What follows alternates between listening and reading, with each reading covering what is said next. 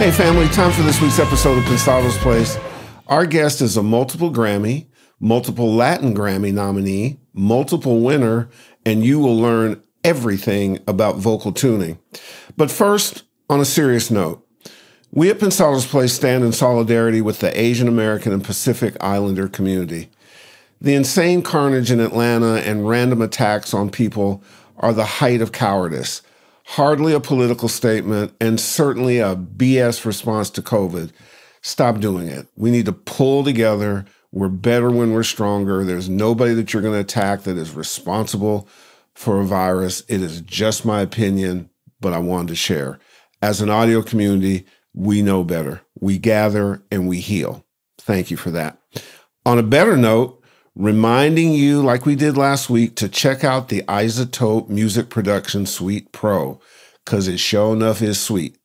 RX, Nectar, Ozone, 30 plugins, all pro level, free updates and tutorials, EQs, compression, DSPs. It's everything you need and super affordable. Only $25 a month. You will spend that on beer this weekend. Plus, you get a 7-day free trial. You cannot beat this, folks. Go to the link below or to iZotope.com and start making hits now. Also, shout out to Dave. The Master Blaster's birthday was this week, so he turned 100. Hey guys, thanks so much. This means a lot.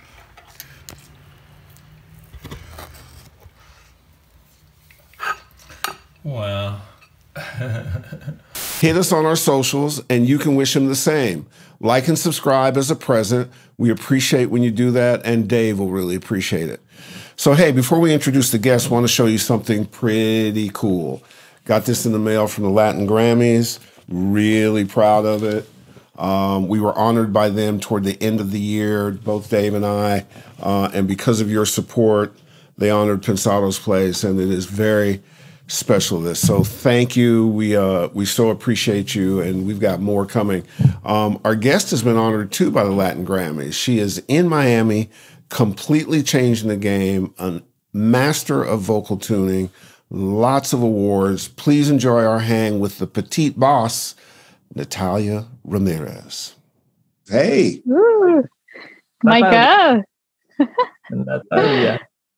I'm so excited to be here. You guys have no idea. Such an honor. It's an honor to have you. I hope we didn't feel like stalkers because we were chasing Robin down so much. Like, we have to have to. No. I actually felt flattered when you guys reached out, and then he told me. I was like, oh wow, things are getting real, you know. No. Listen, the one thing that it happens to be Women's Month, but I'm a believer that it's sort of silly to celebrate people just in a month. You should be celebrated around the year. But we wanted in this particular month to focus on people who are doing some really interesting things. And you do a number of interesting things. You've become known for vocal tuning amongst a whole group of folks, Jennifer Lopez and Marc Anthony and Maluma, just a number of people. How did that come about? What do you do? Why are you that lady? Oh, okay. So everything started when I was very, very young, and I started going to taking music lessons when I was, I think, 4 years or maybe even like younger. But then I went and I started studying violin.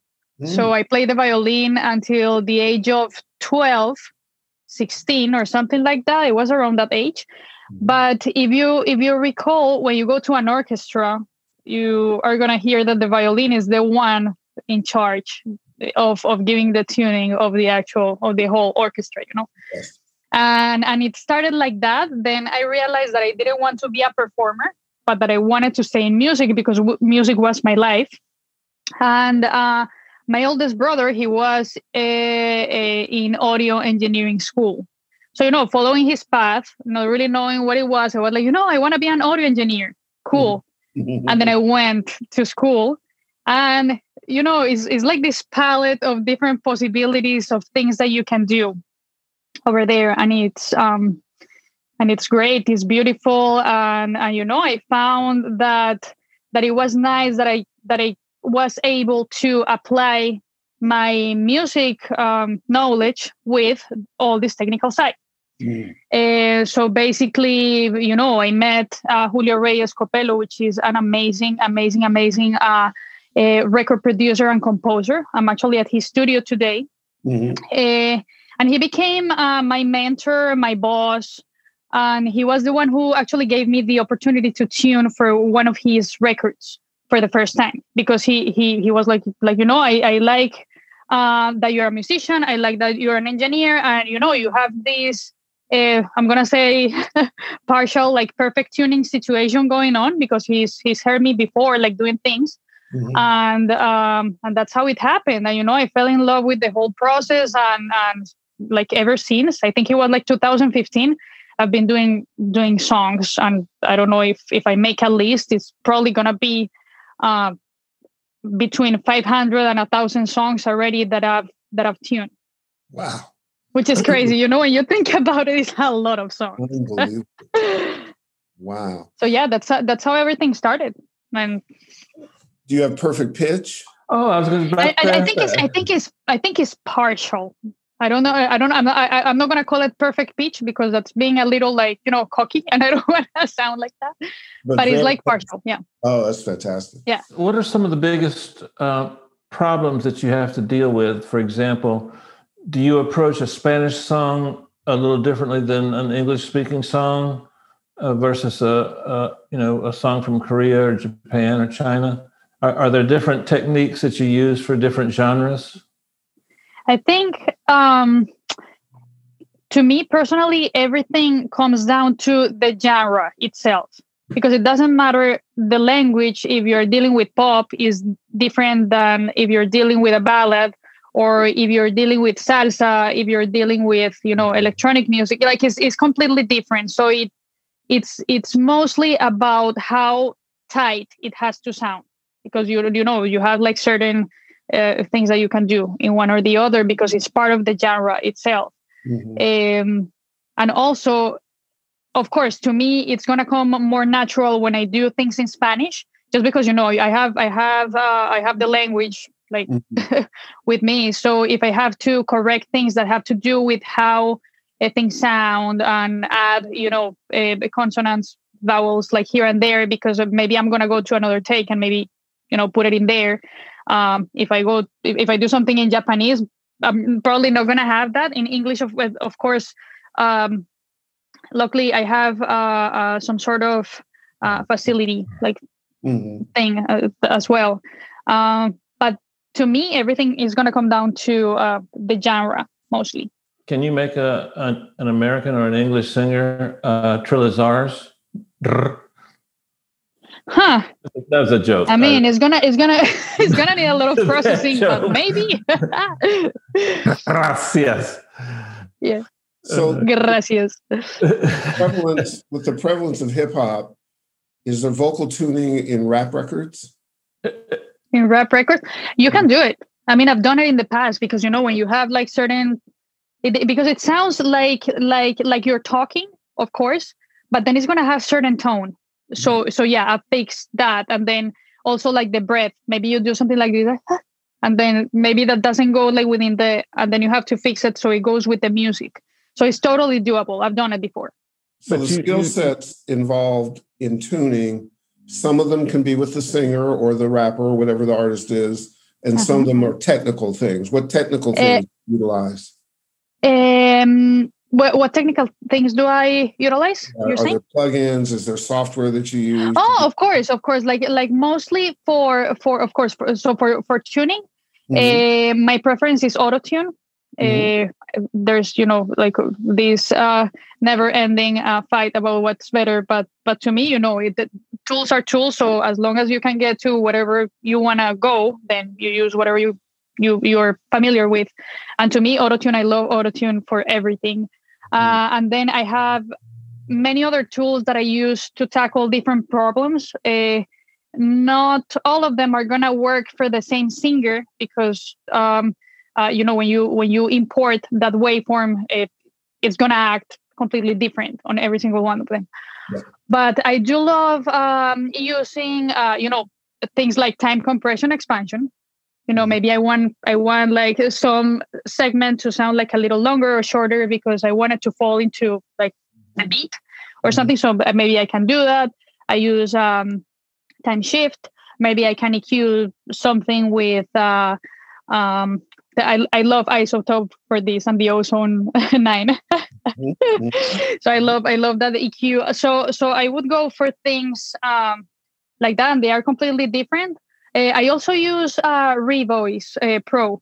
Like sometimes when I have a stack of vocals, I would go and do something with that. So yeah, there are a lot of different tools. I mean, everything depends on what I need to do at the specific moment. Do you ever try to make a song have the flow and the tempo? Not tempo, but sometimes I get vocals and they're just so ahead of the track. It just makes you uncomfortable. Do you ever do techniques or have techniques that allow you to move the vocals around? Of course, I notch. I notch to the left or the right, like depending on what I want. And there's this very nice technique that I learned actually from Julio. And I've noticed that if you don't start like your phrases and everything like on tempo, right, like on the beat, it's gonna make it sound even more like expressive. So I usually go for that. So if you see my waveform and then you see like the starting of a chorus or something like that, you're gonna see that it's not gonna fall exactly, but then you're gonna notch it a little to the left, to the right. I mean, so it sounds more like it adds like a very cool effect when you do it like that. But of course, I notch a lot. Like it's part of the tuning process. And how do you deal with S's and T's? Because I notice a lot of people will tune something, but the S's and T's don't follow the tuning quite right. Do you go in and handle the S and T's different in your tuning operation? Yes. So I can mostly replace those. So when I'm given a track, I usually ask for all the takes before the comp. That way I can have like different tools so I can replace here and there. And if things don't work, maybe I can use the S's and other things like that. But you can actually tune those too if you wanted to. So that depends on where they are placed. Are you working in Pro Tools? I work in Pro Tools. Yeah. I'm curious, why is it that you don't ever really work with the key of the song? You like to not know the key? I don't know why, but to me, like sometimes when you're recording certain instruments, they are not in perfect pitch. So when I go and tackle the vocal and I go against, that piano, the guitar or whatever, and I go and I set up like a key in my tool, that means it's going to be locked to that key, even though maybe the piano is not in the key anymore. I see. I don't do the key and I use my ear instead. So it follows the instrument. Perfect. Yeah, it makes sense. So you have hit that place in your career where you recognize Latin Grammys, Billboard Latin American Music Awards, Billboard placements, hit songs. And I've always found, we're actually taping this the day after the Grammys aired, which, by the way, I thought was absolutely fabulous. Right? Yeah, I thought it was fantastic. I spoke to Harvey Mason Jr. this morning and congratulated him. They absolutely slayed it. But what a lot of people don't know who have not gotten to that point in their career is that brings added scrutiny and pressure and other things to perform. Like, it's great to be honored by your peers. And now there's an expectation when they hire you that you're just going to be amazing. Do you process that way? Or do you just say, I'm celebrating, I'm happy, and I keep going? Some people handle it better than others. How have you handled it? I think I celebrate and keep going because, I feel that I'm every day walking on my dream.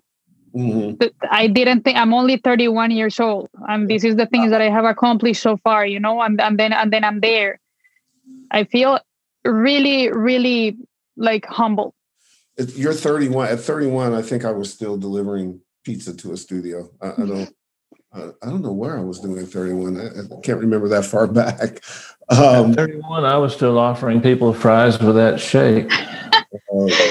You see, so when you think about it, yeah, like sometimes it can be a lot of, it can be pressure, but that depends on how you take it. I mean, you do what you do.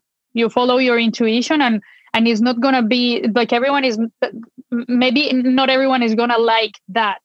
Yeah. But you do what you do, and people know that that's what you do. So when they hire you, they know that what you are supposed to deliver.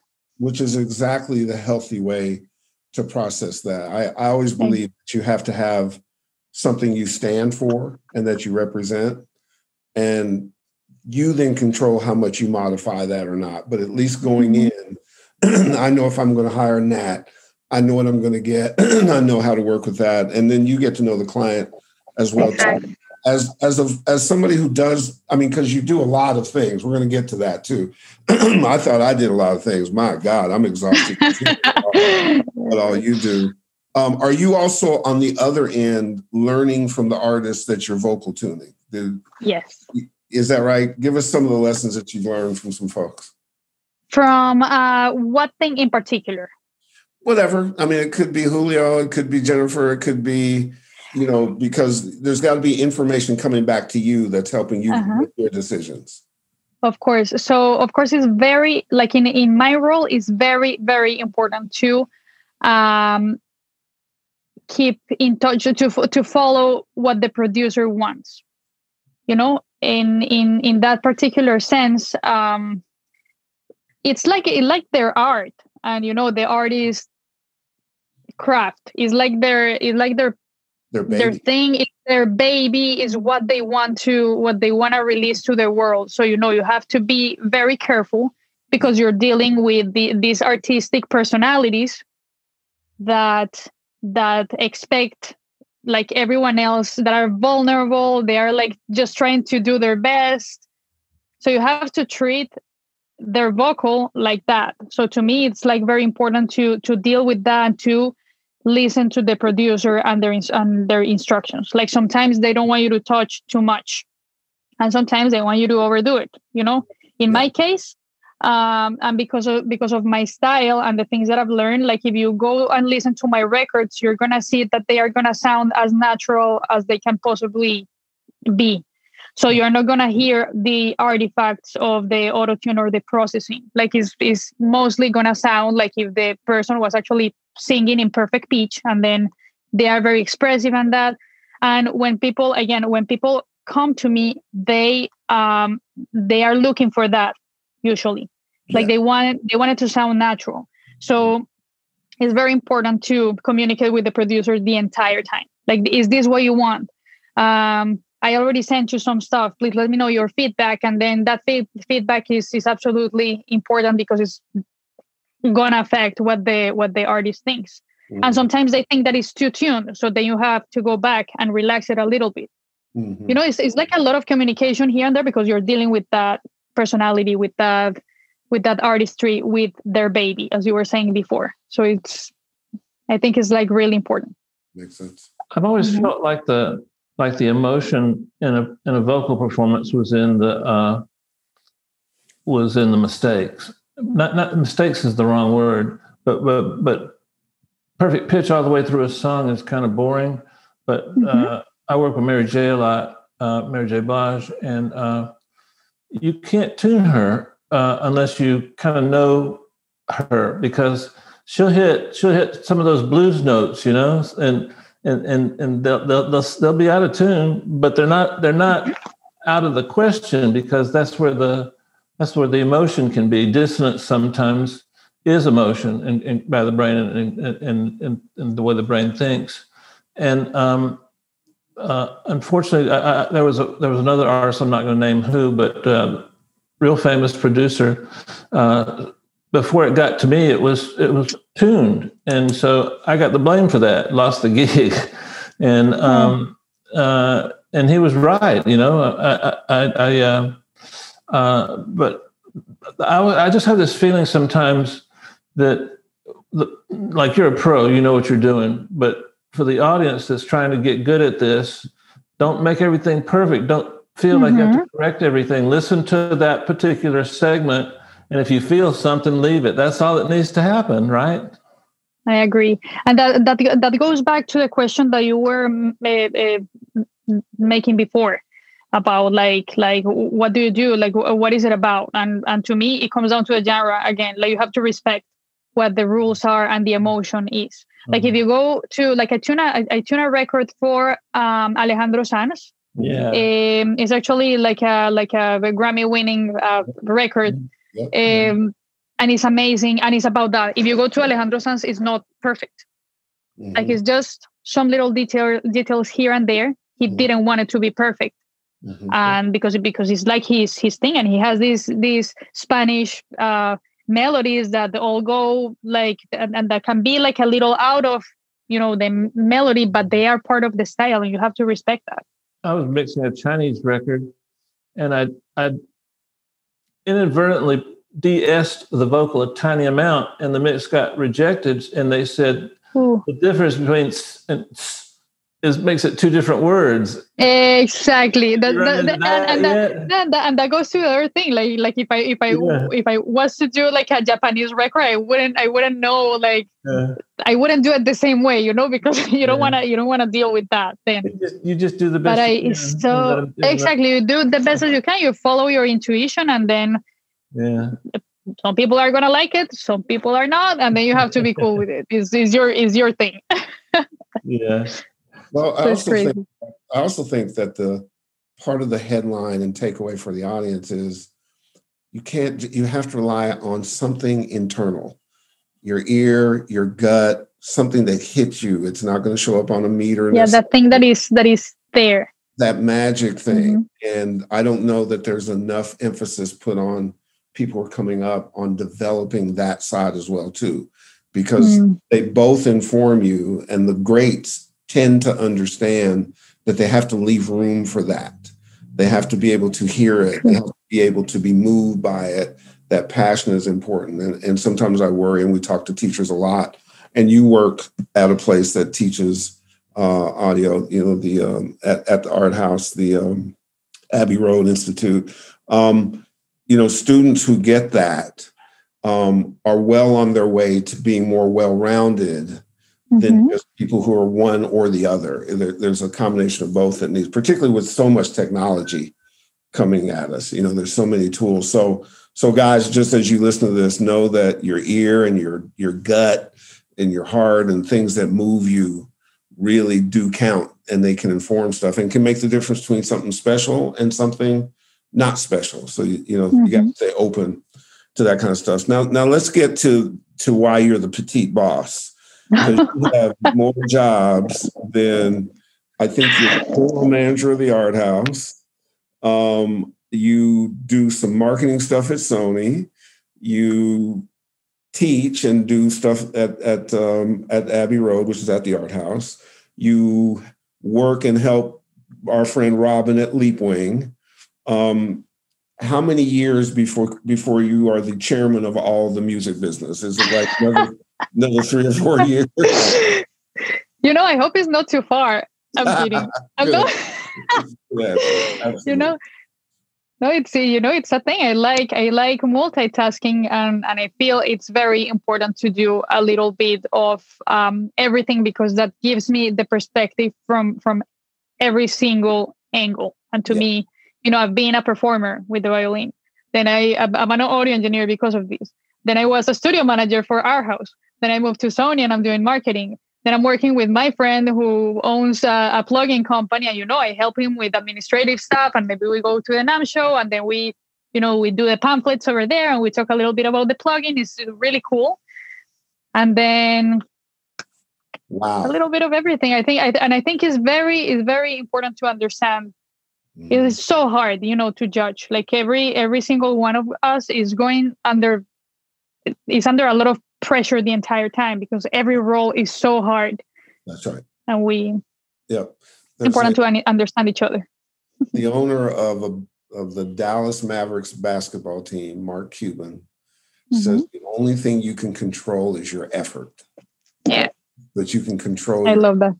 Absolutely. And you're defined by by that. So I can tell you as a fellow multitasker that the more you know, the more you do, the more you're going to be ready when that window opens, the more you walk in and kill it. I'm a firm believer and a recipient of that approach. And so I admire, I think it's amazing. Thank you so much. And I also think it's inspiring for men and women to watch and see that forget about gender. This is about being a badass. No, this is about I think about following your dream. Mm-hmm. And the dream is not going to be perfect. And then you don't want to be a lawyer and you're going to be working at the office that you want tomorrow. Yep. You have to do like the different things. And to me, that's been the key. Mm-hmm. And that's how I met Julio. It wasn't even because of my audio engineering skills. I was literally serving coffee for everyone during a recording session for an album. Wow. That was it. Wow. Tell us what's special about the school. About Abbey Road Institute? Yeah. You're saying, and Our House Academy? Okay, so it's really cool because it's not only about the technical side. So here in Miami, we're going to have two different programs. So there's going to be the technical program that is going to go directly for engineers and producers. Mm-hmm. And then there's this other side where you're going to be able to learn like how to be, a singer, a songwriter, but in the real world. So the cool thing is that you're going to have the entire like network of the music industry within the two programs. Wow. So everyone gets to be together. So it's not just like one separate thing, mm-hmm. but then you're actually like doing your album or your record, like alongside people that are working on the different angles. Fantastic. Yeah. Shout out to Julio. And it's under Julio's umbrella, so everything is going to be fine. The studio is beautiful. It's located like in such a beautiful place. It's going to be surrounded by real artists, real people that are current in the industry. Mm-hmm. You don't get to see that every day. No. And shout out to Robin Rulers, our boy. Hey, Robin. Yeah, no. And Robin is amazing. He's amazing. He's amazing. He really is amazing. Absolutely. So you said, Natalia, you said that you've learned how to deal with rejection. I need some massive help in that area. I'm not real good with that. Can you give me some pointers? Dealing with rejection, is just like luckily I've been surrounded by people who have always helped me to be better. But of course, I've had the comments of, oh, she has the job because she's beautiful, or she has the job because of that, or she's just nice to people, so that's how she gets things. It was never because of the talent, Mm-hmm. And I've got that like many times growing up. I'm pretty sure that there are people who maybe are jealous about what you do and your accomplishments and everything, and they get to say these things about you. But luckily, like I know how to protect myself, and I'm surrounded by the right people who are always encouraging me to be better. Mm-hmm. So, it's just part of being a lady in such a, I'm going to say it like this. It's not that I'm a feminist or anything like that, but in a male, absolutely industry. It is what it is. And it's important to, in some of the talks we give, or even that we give individually, I'm always telling people, don't come in this if you're going to have elbows thrown at you, and you have to learn how to handle it. And you don't always handle it with force. Sometimes you handle it with sophistication, and sometimes you deflect. And there's other things that you have to learn part of that, because this game is always this way, no matter where you are. Exactly. Absolutely. And frankly, a sophisticated game will throw off, because it's male dominated, but it's dominated by kind of a lot of men from the 1860s. Yeah. And you can sophisticate your way right through that, and being good at what you do is even better. So that's also headlines for anybody watching this. It's going to come at you, and you got to learn how to handle it, because nobody wants to be around somebody who doesn't know how to do it properly. And now decisions are being made fast, budgets are different. So anyways, it's just a place to go. Now, with all your technical skills, this game we have called Batter's Box, where oh my God, we throw something at you and you throw it back, and Feel free to throw back what you need. You'll have fun. It's going to be great. Are you a sports fan at all? Do you like sports? I do indoor cycling. That's my whole thing, and I'm obsessed with that. Yeah. But sports in general, like football, soccer, baseball, no, not really, never. My cousin was an Olympic indoor cyclist. We'll talk about that another time. No way. He was amazing. I didn't know that was a thing. I want to be that. It was amazing. I do that and all the other stuff you do. Exactly. Why not? Let's tee up batter's box. Natalia, she's gonna knock it out. I can tell. Okay. Ropa vieja. Huh. I'm a vegetarian. I'm just kidding. Arepa. I'm just kidding. Compression. How does that affect? Control. Nice. Song key. Song key, perfection. BPM or tempo? Pace? I don't know. We said genre, but give me another answer for genre. Flow. Okay. Melodies. Birds. Preamps. Control too. I don't know. Saturation.